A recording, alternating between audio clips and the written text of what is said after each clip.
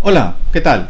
Bienvenido pues a esta nueva lección o bienvenida a esta nueva lección de tu curso de marketing digital online 100% gratuito. Ya decirte que por favor suscríbete para que recibas todos los capítulos del curso. También continuamente estoy publicando información de alto valor para marketing digital integral, para cruzar estrategias, Facebook, Instagram, Google, SEO, SEM, etcétera. ¿Vale? Entonces dale a la campanita para que recibas las suscripciones y recuerda que esta clase la vas a recibir todos los días miércoles. Es horario 21:00 o 9 de la noche hora España. Entonces calcula un poco la hora en tu país y ya con eso lo tienes, ¿no? Es sencillo, online lo puedes hacer. De todas maneras, no te preocupes, todo esto queda en una lista de reproducción del curso y tú puedes hacerlo cuando quieras, ¿no? Son lecciones cortas, ¿no? Muy bien. Entonces seguimos adelante con este tema. Ayer hablamos de en la clase pasada hablamos de keyword, de palabra clave y todo esto, ¿no? Título. Pero esto, ¿dónde se ve y dónde se pone? Pues bueno, voy a hacer el ejemplo con WordPress, ¿vale? ¿Qué sucede? Esto es Viva Europa, ¿vale? Hemos estado en esta web. Muy bien. Y en esta web, pues, esta es la página de inicio. Si yo busco en Google a Viva Europa, bueno, esta ficha es la que me dice porque la estoy gestionando y consigo el home acá, ¿vale? Este es el home. Fíjense estos textos que están acá: Viva Europa, emigrar, hacer negocios, invertir en España. Title, título. URL, vivaeuropa.com. Description o metadescripción, descubre las claves para emigrar, invertir, bla bla bla, ¿vale? Descripción, ¿vale? Y bueno, y los datos de lo que hemos visto. Esta es la información que tenemos que proveerle a Google. Ahora, generalmente Google la saca de la web. Si está medianamente bien, Google la saca de allí. Pero también Google tiene toda la libertad para crear un title dinámico, para crear descripciones dinámicas extrayendo la información que está dentro de la misma web. Porque Google le va a mostrar a la información, pues bueno, lo que necesita, ¿no? Lo que cree. Si está en ese sitio web, le muestra lo que necesita para que, bueno, haga clic y encuentre información. Recuerda que el negocio de Google es nuestra confianza. Fenomenal. Entonces, ¿qué pasa? Esto, bueno, es el editor. Yo uso Divi para hacer mis proyectos. Fantástico para WordPress. Y fíjate, está acá algo. Aquí llego al plugin Yoast SEO. Hay muchos plugins para hacer esto, ¿vale? Yo en unos uso Yoast, en otros uso Rank Math, que últimamente me está dando unos resultados. Oye, me da resultados muy buenos en uno y muy malos en otro. He tenido que quitarlo ya de dos webs. En una me va fenomenal. No sé qué pasa, la verdad no sé qué pasa. Pero bueno, en principio lo más confiable hasta ahora es Yoast SEO, ¿vale? Ha ido limitando sus funciones para que nos vayamos a la versión de pago. Es un negocio, es completamente entendible. Pero bueno, Yoast nos ayuda a esto. Vamos aquí a editar. Hay muchos plugins. Fíjate esto: emigrar, hacer negocio en España, Viva Europa. Este es el title que le estamos proponiendo a Google.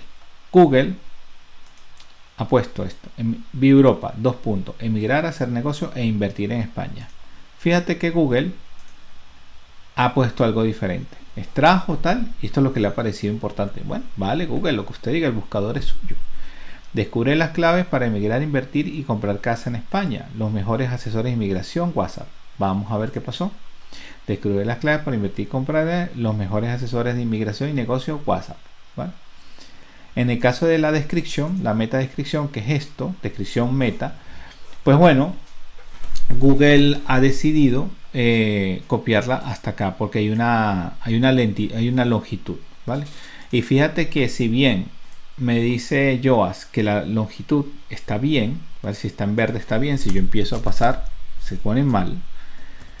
Google ha mostrado lo que le parece que es necesario mostrar dentro de esto. Eso es una cuestión de Google, ¿vale? No podemos hacer nada con eso.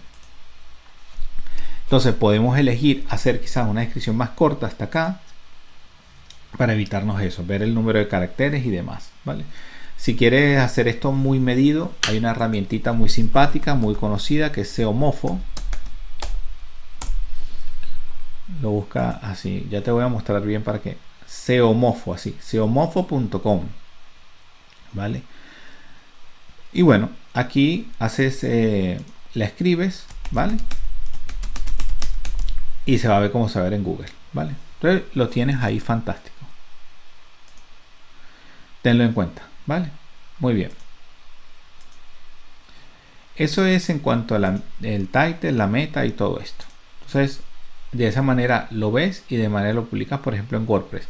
Todas los CMS, Shopify, PrestaShop, Magento, todos lo tienen y es muy fácil. Y si no, a punta de programación de código puro y duro lo puedes hacer. Bien. El etiquetado de las imágenes. ¿Qué pasa? ¿De qué viene esto? Y es algo muy plausible. Las personas con discapacidad visual, ahí no he visto algo acá. Ajá. Las personas con discapacidad visual, pues evidentemente no tienen la facilidad de una facilidad parcial o nula de ver el mundo como nosotros lo vemos. Esas personas lo hacen en el ordenador a través de teclados braille, ¿vale? Entonces el teclado braille o los teclados que están hechos para estas personas van recorriendo, es un sistema, un software que va recorriendo la web y la va leyendo. Entonces la persona tiene sus audífonos, sus cascos, ¿vale? Que yo soy, como te he dicho, soy venezolano, vivo en España, mis padres son colombianos, me he viajado buena parte de América. Entonces, pues bueno, tengo palabras y he vivido en varios sitios. Entonces tengo palabras y cosas de muchos sitios, ¿no? Entonces es de locos esto, ¿no? Bueno, vale. ¿Qué va a pasar? Va leyendo ese software, va escaneando y le va diciendo a la persona a través del oído. Vale.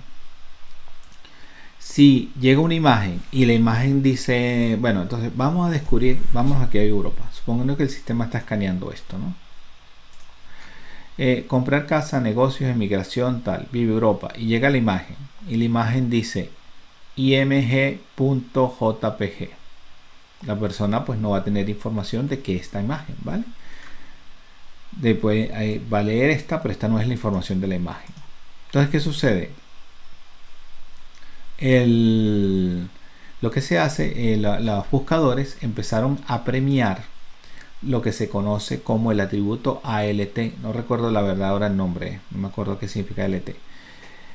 ¿Cómo debemos optimizar entonces una imagen? Y lo premian eso con posicionamiento. ¿Qué hacemos? Cuando nosotros montamos una imagen en nuestro WordPress, ¿vale? Vamos a ver si está acá la imagen.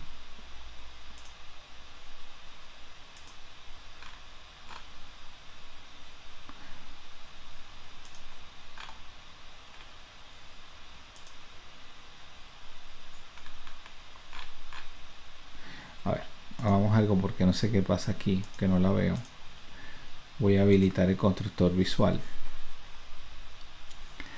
Entonces, yo debería esa imagen hacer lo siguiente. Uno, cuando la suba, subir el nombre del archivo con lo que está relacionado. Entonces, esa imagen va a subir aquí al home, emigrar, hacer negocios, invertir en España. La imagen debería llamarse así, ¿vale? Uno. Segundo, vamos a... Tú también puedes elegir copiar el title. ¿Te acuerdas del title del que hablamos? Bueno, ese title incluirlo como nombre de la imagen. Te puede ayudar, ¿vale? Y después vas a darle los atributos title y los atributos de título y el atributo ALT. Ahora, vamos a ver que tengo un problema acá porque no me deja abrir esto. No entiendo qué pasa. A ver. Aquí yo debería tener la imagen, pero no me acuerdo. Imagen de fondo, no está.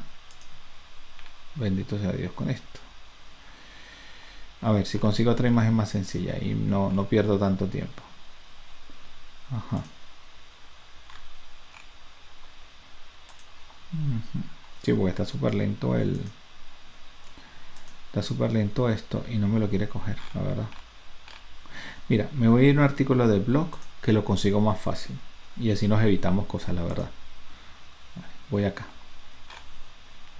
Bueno, entonces este artículo no sé por qué no se está mostrando las imágenes, pero tiene una imagen, ¿vale?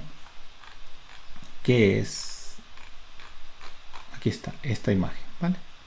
¿Qué pasa? Esta imagen, fíjate, Se llama, el artículo es sobre emigrar a España desde México. Y se llama emigrar a España desde México. Maravilloso. A su vez, la imagen, si yo la intento editarla, mira lo que tengo acá, aquí está. Dentro de WordPress, el atributo ALT se llama texto alternativo. Pues bueno, pego ese nombre, claro, sin los guiones. El título de la imagen le asigno el mismo. Y la descripción, acá yo copio lo mismo, pero no es el deber ser. ¿Vale? Aquí el deber ser sería describir la imagen. ¿Vale? Una chica en la plaza X de México con una hermosa vestimenta tradicional o típica. Recorre mientras ve el móvil y piensa cómo emigrar a un futuro mejor, por ejemplo, porque eso es lo que va a escuchar la persona cuando vea el tema. Entonces, bueno, recomendación para las imágenes. Otro se tiene mucho trabajo. Bueno, es que nadie dijo que el SEO era fácil, ¿no? O sea, no, el SEO lleva un trabajo terrible. Yo estoy trabajando en mi SEO y es de loco, ¿no? O sea, es que no. Muy bien, y vamos a llegar a la parte de arquitectura web, ¿vale? La arquitectura web, pues básicamente es este tema interesante de crear estructuras de silo.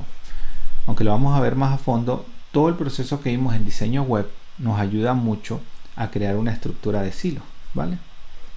Entonces el silo es una estructura lógica que vendrá definida por la arquitectura web, ¿vale? Y la planificación para el enlazado externo. Entonces hacemos lo posible. ¿Qué es un silo? Son estas estructuras que las habrás visto en puertos o en grandes fábricas, por ejemplo de concreto, de cemento, de hormigón, donde cada uno de los elementos que son necesarios para fabricar el producto están almacenados en un silo. Es decir, cada silo es independiente. Ya veremos que hoy en día los silos ya no trabajan de esa manera. Ya no trabajan de esa manera. Y en la web, ¿no? Y bueno, el silo también puedes enlazar desde tu silo a otras páginas, ya no es como era antes, ¿no? Sin embargo, en principio el sitio web deberías tenerlo organizado, ¿vale? Debería ser lógico, semántico, enlazado con un anchor text y obedecer a los objetivos de negocio. Pues bueno, aquí tienes esa una imagen ahí. Entonces, ¿qué pasa? Cuando el buscador encuentra una estructura organizada, imagínate que tú vas a esta tienda de dulces, ¿vale? Creo que son dulces. Y vas a, pues bueno, a cargar algunos dulces para llevar y pesarlos, ¿no? Y pagar lo que te lleves. Pues fíjate tú, ahí tienes cada una de las estructuras, ¿vale? Y descargas lo que quieres. Pero si tú llegas a una fábrica y te dicen, bueno, mire, vengo a comprar los dulces verdes, ¿vale? Ahí están. Y te ponen a sacar un dulcito con cada de loco, ¿verdad? La vas a pasar mal y seguro te largas. Bueno, eso es lo que hace Google. Google, cuando llegas y encuentra ese desastre, se larga, porque no quiere precisamente eso, ¿vale? Tú, como eres una persona muy inteligente, vas a crear tu silo de una manera organizada para evitar esto. Bueno, te voy a dejar también en la descripción de este vídeo, te voy a dejar un artículo que creé justo sobre estructuras de silo, y también acá tienes un vídeo sobre estructuras de silo. Bueno, la manera ideal de crear una estructura de silo desde un principio es con mapas mentales, pero en este caso serían organigramas, ¿vale? O mapas jerárquicos. Yo particularmente utilizo, antes de llegar a esto, yo te recomiendo esta herramientita súper buena. Hoy estoy grabando en el cuarto de mi hijo. La verdad, les soy muy franco, la cagué. Se me olvidó poner el croma. Entonces, pues bueno, ya en el cuarto de mi hijo. A ver, entonces, fíjense, les recomiendo esta herramienta, Lucida Chart. La verdad es que yo uso la versión de pago, ¿eh? Hay una versión de pago chiquitita, de 50 euros al año, y hay mucho más. Pero cómo me simplifica a mí la vida esto para dar mis clases, para organizar mis proyectos, para hablar con los clientes, hacer presentaciones. Yo vivo feliz con esta herramienta. Tiene una versión gratuita que te permite experimentar y puedes crear fácilmente el esquema de tu web con Lucida Chart, ¿vale? Entonces, bueno, es simplemente, a ver, SEO, dentro de SEO debo tener alguno. No, está el proceso de palabras clave.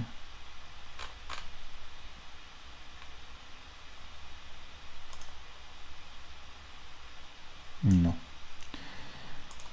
A ver, oye, qué raro. Bueno, yo juraba que tenía una acá. Mira, a ver esto. Aquí está, estructura de silo. Aquí está. Muy bien.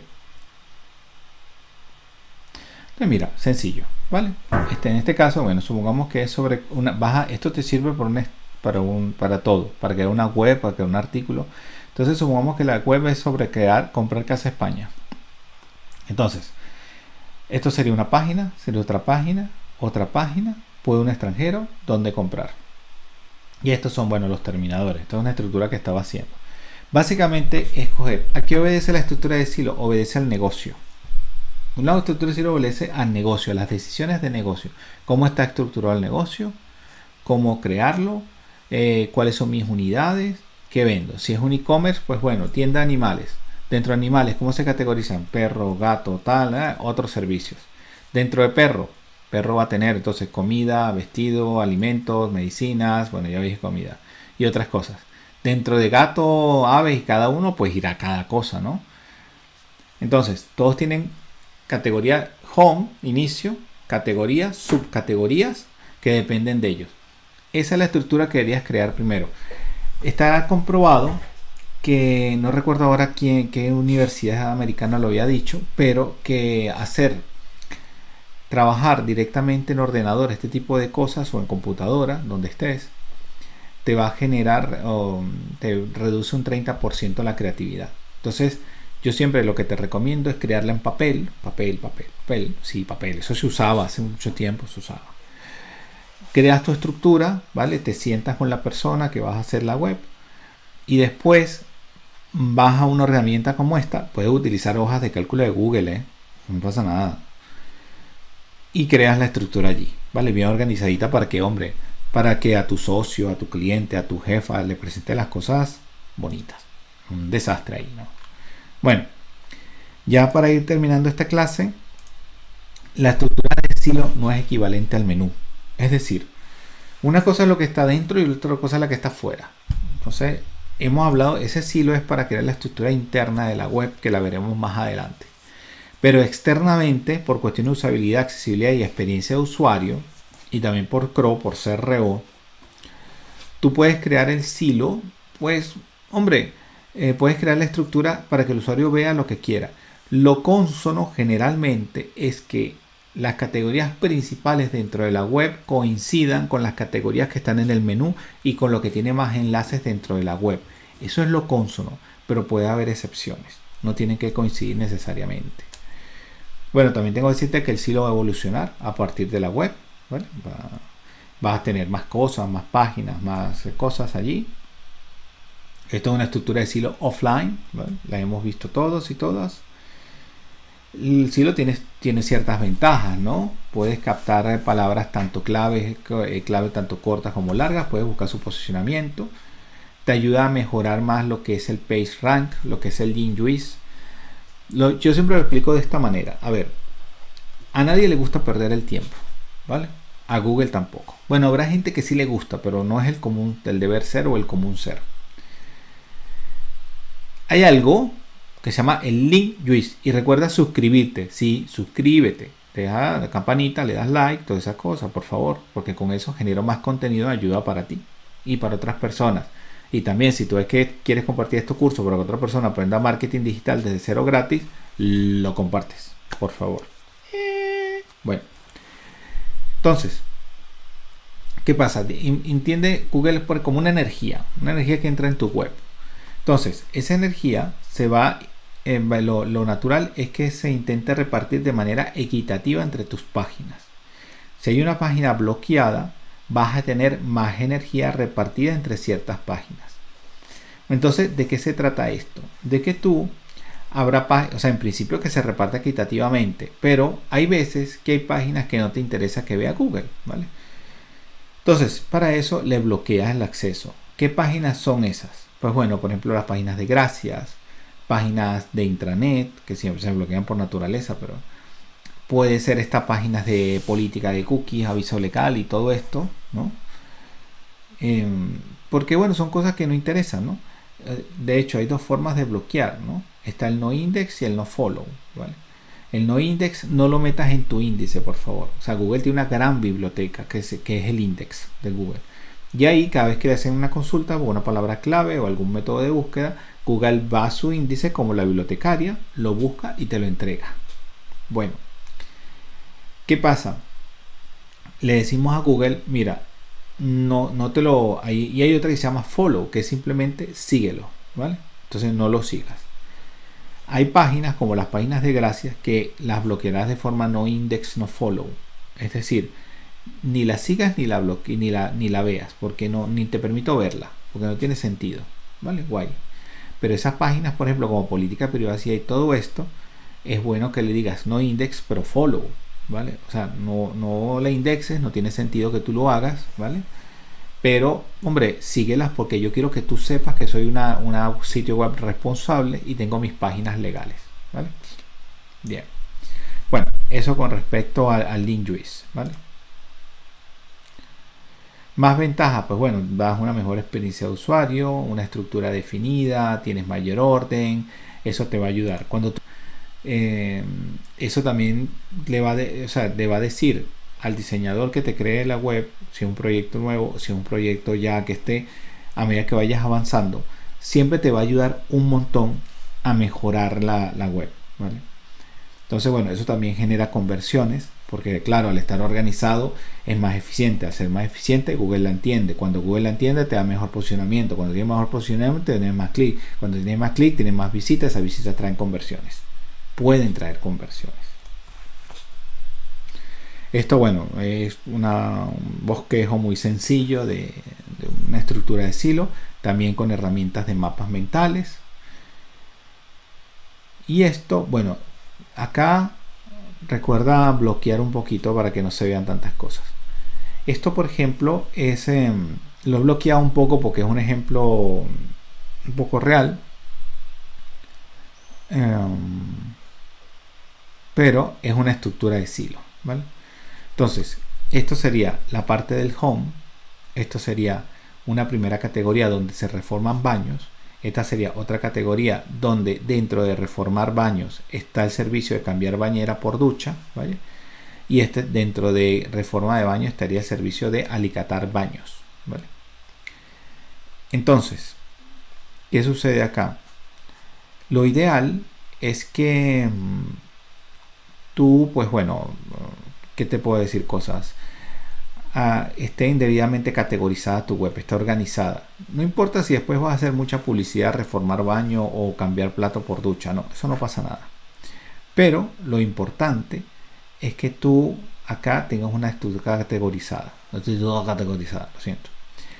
También ves que aquí hay muchos H2, ¿no? Yo sé que no puedes ver esta parte porque no la puedo mostrar. Pero, ¿qué sucede? Aquí está el nombre de la empresa en el home, el title, la metadescripción, la URL, el atributo LT y después vienen las H2 que son las ideas principales dentro de la web. Esas ideas se van a desarrollar dentro de diversas secciones, párrafos, ventajas comparativas o preguntas frecuentes, ¿vale?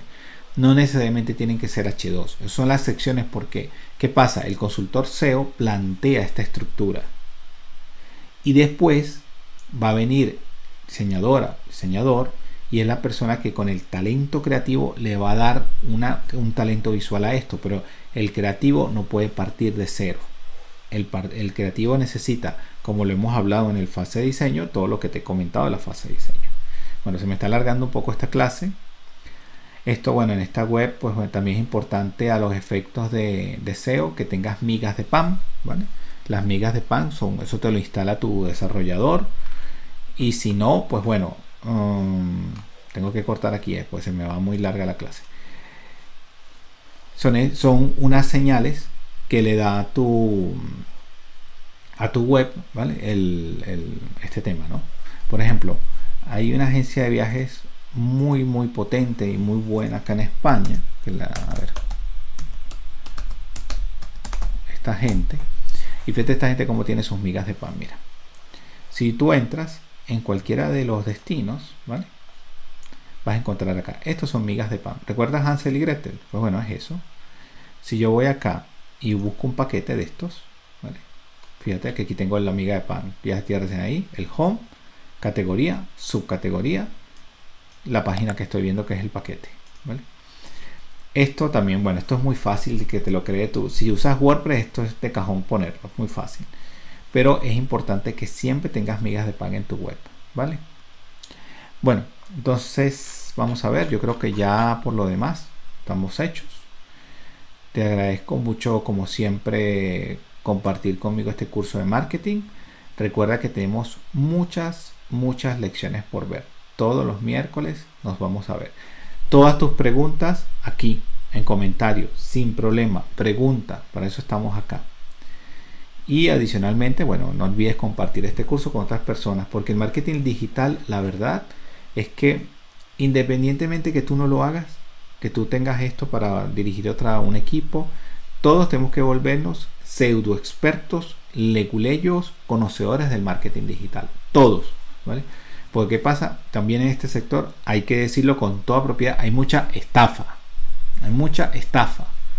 Hay mucha gente mintiendo por allí, diciendo que sabe, agencias grandes, o quizás hay agencias grandes que tienen a la gente desmotivada, mal pagada y con una gran oficina y con un café que te invitan, te quitan una cantidad de dinero importante, como decimos en España, un pastón, y después no ves resultados, ¿vale? Entonces, como hay gente muy buena, tanto freelancers como grandes agencias, hay de todo, que hacen su trabajo con mística, que tienen bien pagado a su talento humano y que te dan resultados, ¿vale? Entonces, por eso, para que tú te reinventes, para que emprendas o para que supervises, todos deberíamos aprender marketing digital. Bueno, te deseo mucho éxito y hasta pronto.